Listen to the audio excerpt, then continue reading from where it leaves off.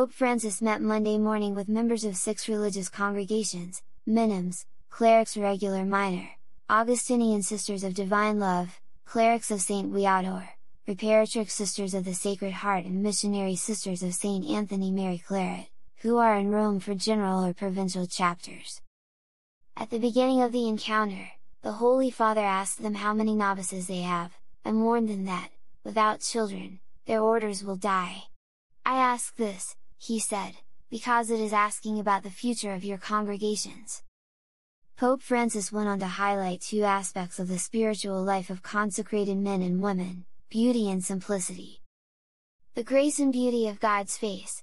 The histories of each order, the Pope said, are stories of beauty, for in them, the grace and beauty of God's face shines forth. He invited his audience to take up the witness of their founders, who were able to perceive this beauty and to transmit it in different ways according to the needs of their times. "It is up to you," he said, "to continue, as they did, to seek out and spread the beauty of Christ in the concrete circumstances of today's world."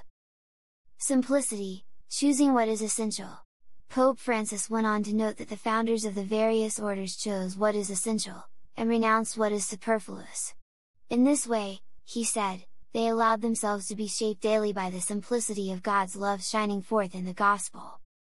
They allowed themselves to be shaped daily by the simplicity of God's love shining forth in the Gospel.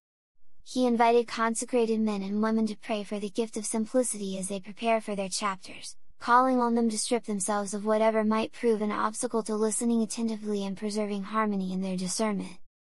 By doing so, Pope Francis said, they will be able to understand the needs of the present moment and make the best decisions for the future. A great mission! The Pope went on to highlight the religious commitments to poverty and obedience, which allows them to undertake the great mission given them by God the Father. And he reminded them of the necessity of prayer, especially prayer before Christ in the tabernacle, prayer which must come from the heart and which moves us forward in the way of the Lord. Prayer for vocations. Pope Francis concluded his remarks with words of gratitude and encouragement, before concluding with an admonition to pray for vocations. "It is necessary for you to have successors who will carry your charisms forward," he said, adding, "Pray, pray! And be attentive to formation, so that it is good formation. Pray, pray!